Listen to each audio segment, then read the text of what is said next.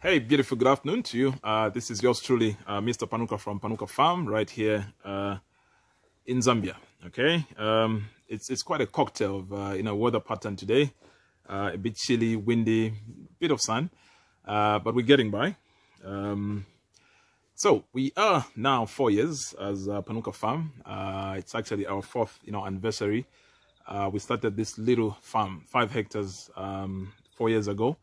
In 2017, and so yeah, celebrating our 4 years, but this 4 years has not been the easiest. So what we'll do today is just to share some insights with you on our journey the last 4 years. What have we actually learned? If you go to our Facebook page, you actually know that we wrote quite a very detailed article about 10 points that we actually brought out as key lessons that we've picked up in the last 4 years of our farming. So you actually find the link to that Facebook post where we have that long, detailed article about those 10 lessons that we've picked up. But in this video, we'll actually try and just share with you a few of those points. So let's get going. The first point is that when you're actually starting a farm, you always need what we call best infrastructure. So basically, it's the likes of land, which is one of the factors of production. You also need perhaps to have that farm fenced. You need water. Very, very critical kind of infrastructure or assets to make your farming a lot easier. Okay, so that's what we call best infrastructure. And I think you need to make sure that you actually have adequate best infrastructure, because that is what can support your enterprise, even aspects related to scaling up. That would only be possible if you've got adequate best infrastructure. So it's very, very critical that you introspect on what kind of best infrastructure you absolutely need for you to get going. So that along the way, when you need to expand, scale up, your infrastructure is not found, wanting. Okay, kind of windy. Yeah, I need to strap this, otherwise my heart will actually fly away. So one point of caution with best infrastructure is that you need to avoid what we call white elephants. So basically, this is infrastructure that you are going to acquire at a huge cost, but yet it's actually not going to be used productively in your farming. You may have just 5 hectares like Panuka Farm 1. So you have to question yourself whether a 100 horsepower tractor is actually critical when you're just starting. So make sure that you avoid the copy and paste where you actually see your neighbor putting up fish ponds. You also jump in, yet you actually have no idea how you're actually going to use those fish ponds, productively. So make sure, you introspect on exactly what kind of infrastructure, assets that you actually need to acquire from the word go to assist with your farming journey. So that's one point of caution, I think, with, best infrastructure, but very, very critical for you to introspect and make sure that you get best infrastructure that is adequate for what you want to do on your farm. Okay, so but again, that is quite contextual, given that if you're going to do pig production, obviously you've got pig pens and things like that.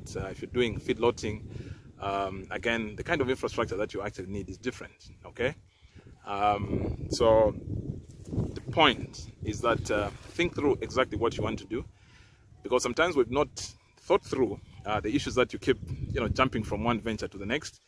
You keep on building infrastructure, leaving it. You've got greenhouses. You thought you were actually going into horticulture, and then next feedlotting becomes a lot more appealing. You jump again, you've got to build some more infrastructure.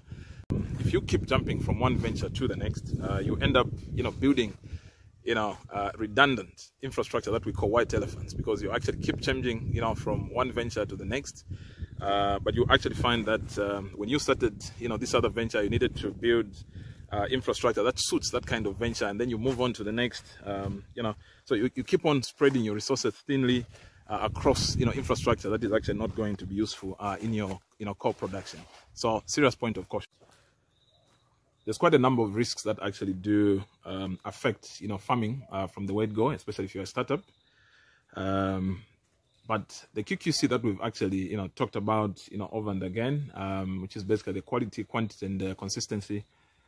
I think you need to stay alive to, some of the issues that would actually affect your ability to produce a quality crop, and also meeting the right quantities that are actually required by off-takers, and also things that actually do impede on your ability to farm consistently. So things like doing too many, things on the farm, too many products, might actually be a huge risk for you to stay, consistency in your production. So very, very critical. Now, when it comes to, risks, I think one other risk that you actually need to take into account is actually labor risk. And obviously within the labor risk, there's a tendency for most of the farm owners to actually allege that the farm is actually not doing well because of the staff who are not putting, all their effort into the farm. But you actually forget that you, the farm owner, you're actually the number one, employee. So you need to make sure that, you're not, the source of the biggest risk, where you're actually not applying yourself. Things like phoning, to the farm to try and check how the farm is doing. You only come perhaps, once per 2 weeks and things like that. Surely, how do you expect the workers to take you seriously? So I think those are critical issues for you to know that you are the number one employee for your farm, and so it's actually very important that you apply yourself quite fully if you expect the farm to do very well. Okay, so that I think in our view has actually been one of the things that we've observed, that I think leadership is actually needed in managing some of these small holding farms and perhaps even commercial ones. One other lesson is that with farming, 1 + 1 is not always equal to 2. Okay, sometimes you actually get negative or quite some very exponential returns. I think there's always this view by newbies that sometimes especially those that get some money, either you've just retired with a huge pension and then you think, okay, I'm going to invest in 10,000 layers. I'll start with, say, 20 fish ponds. I'll start with 20 greenhouses, or indeed 50 hectares of open field farming. Yet you probably have actually never even kept 2 chickens, and then you want to do 10,000 layers. Your money can actually easily drown. With farming, I think you need to take your time, learn the trade, because there's quite a number of risks that come with almost every venture, by the way. And again, that's another point of caution, that regardless of what venture you're actually going to run to, even if you run from pigs to crop and things like that, each of these ventures actually has its own risks. So the issue is that be a lot more humble. Take your time, learn the trade before you actually have your money drown. So once you've actually picked up a bit of confidence, you know the markets, you know how to grow the crops, you know how to keep your pigs, you know how to keep your animals if you're doing feedlotting or things like that, then at that point, I think it's good for you to scale up, because now you have confidence, you can actually manage the venture, you understand the risks and things like that. Okay, so avoid that expectation of 1 + 1 always equal to 2, especially when you're actually a newbie. Okay, that's a very, very serious point of caution. So one other lesson that we've actually picked up in our last 4 years of farming is that too many experiments can actually be quite costly. And I think over time, what we've actually realized is that if you're actually going to invest in something, make sure that you go for a tried and tested solution. Be it inputs, make sure that you actually go for tried and tested inputs, as opposed to doing too many experiments. You're always a guinea pig. You're the dumping ground for speculative inputs. Even in terms of best infrastructure that we actually talked about, whether you're actually going to buy, say, a tractor, you need to make sure that it's a tried and tested solution, so that once you've actually spent on your inputs, or indeed your assets, you're on to the next asset, instead of 1-2 years it actually breaks down. You actually remember, I think, those that have actually read our, Facebook, page, the experiments that we actually started in terms of greenhouse infrastructure. We started with DIY, good learning point, but I think along the way we actually realized that we couldn't continue experimenting, given that even our experiment, failed twice. The DIY greenhouse collapsed, inwards and things like that. And at some point we actually realized, well, we're actually here to farm and not to keep doing, our experiments. Otherwise, we'll keep drowning, our resources. And so that's how we actually, went for a tried and tested, off-the-shelf solution on greenhouse. And this is, part of, the infrastructure that we got. And, it's been very, very good infrastructure that seems to be delivering the goods now. Okay, so avoid too many experiments on infrastructure and inputs. Make sure that you actually do your research, on all these, so that you avoid issues of reworks. One other issue is that there's quite a lot of complaints about, lack of money for, agribusiness and things like that. But I think even in Zambia now, if you actually take stock of most of the potential sources of, funds, I think there's quite a bit that's around in terms of grants, even the ones that are called matching grants and things like that. But the issue is that this kind of money is only available to those that have been, doing something. You have some baselines and things like that, and not necessarily to startups. So this is a point of caution for those that would buy land and then year in, out, all you do is just go and, slash your grass and things like that. You're not starting. You're always afraid. Just go to view your land every day or every week, So you need to start something, because the kind of money that is actually around in the business is only available to those that are doing something and have actually something to show, because most of it is actually about scaling up. So you don't scale up from zero. You actually scale up from something.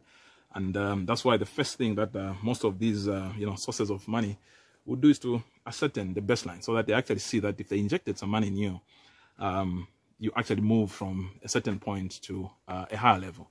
Okay, so don't be afraid of start something now.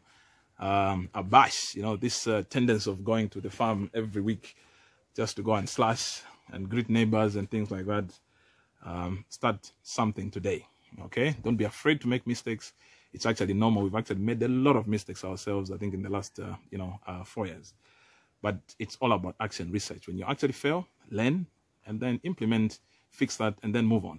Okay, so go and start something today. Avoid this issue of continuously, postponing the idea of starting. Coupled with the other, aspect that we talked about, and the fact that there is money for scale up. One other issue is that even if you've actually been, farming for some time, it's very, very critical for you to have, things like business plans, having your financials ready. It doesn't mean that when you talk about financials, it means you've got to have a certain, turnover.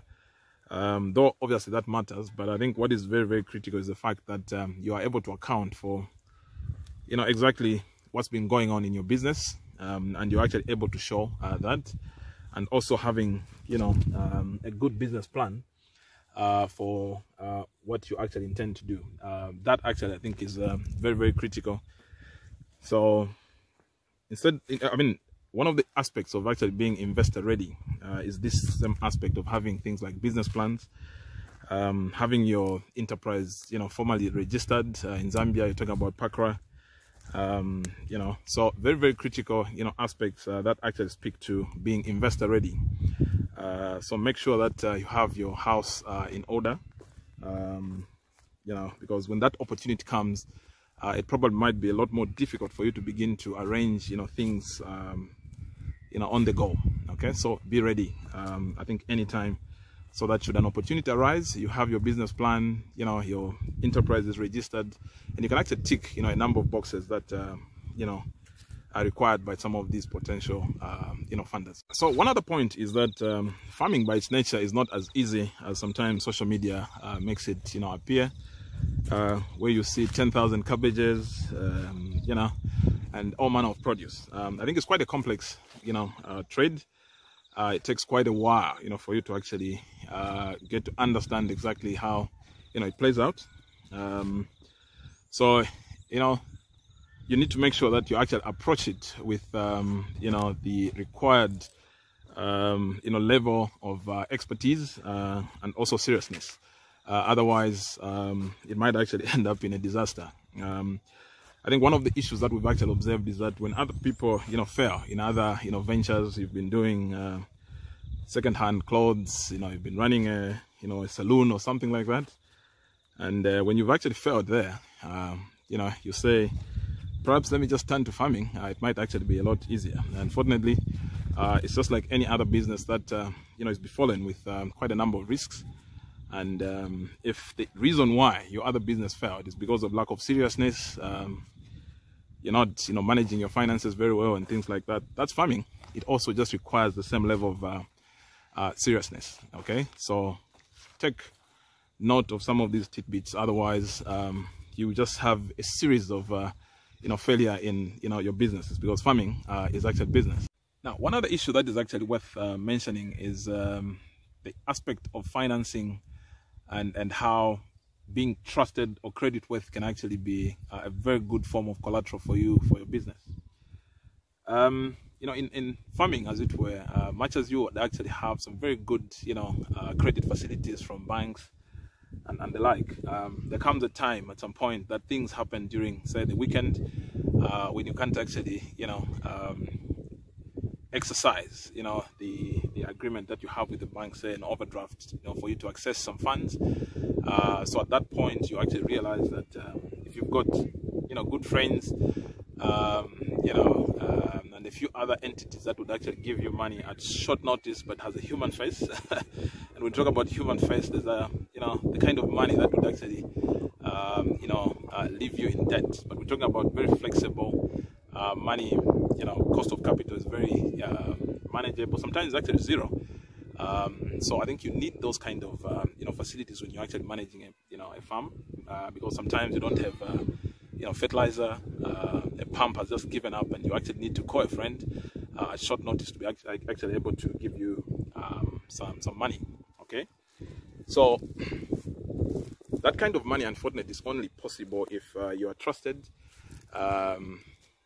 credit worthy, and so it's actually very, very important that you are a trusted person if you're actually going to manage a farm or indeed any other enterprise, because you always be in need of that quick money that has a human face.